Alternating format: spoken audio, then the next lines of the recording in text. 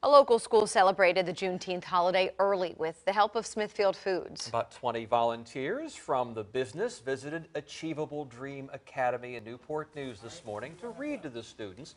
It was held in conjunction with Smithfield's Black Professionals Network.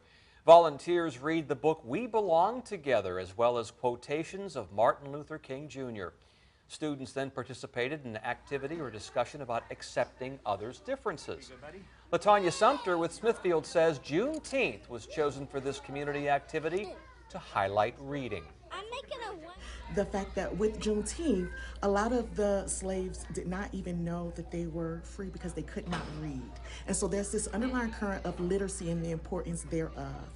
And so we thought that we would use that and really highlight that and come in and read to the students.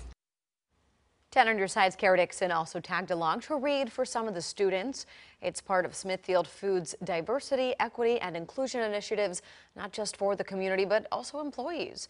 Those with the company say they plan on doing more community-based events like this.